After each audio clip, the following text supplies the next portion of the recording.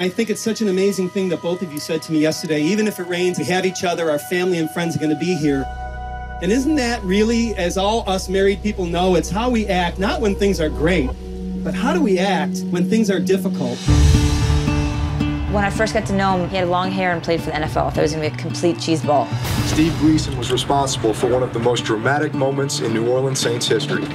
Steve blocking the punt was like the rebirth of something really big. He was just like the superhero athlete, but also super smart. He was just the greatest thing I've ever met. I've been having some strange medical issues going on recently. I have been diagnosed with amyotrophic lateral sclerosis.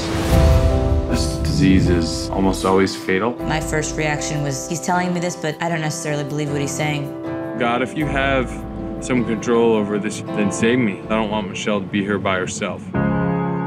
Just because I'd have to help take care of him, it wasn't a big enough reason not to have all the beautiful things that baby brings to a family. I am making a video blog for you, my child.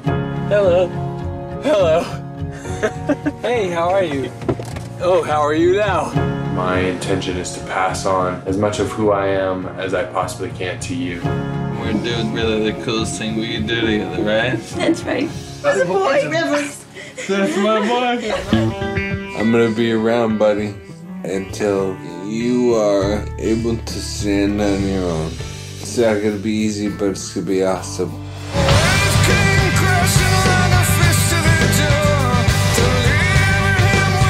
I believe my future is bigger than my past. It's easier to make a difference with the world versus the reality of hardness it is to maintain relationships. His main purpose now is being the best that he can be. That's all that matters, is me passing myself to you. Family, friends, dating, obstacles, insecurities, religion, love. That's what dads do. They pass the best of themselves to their kids.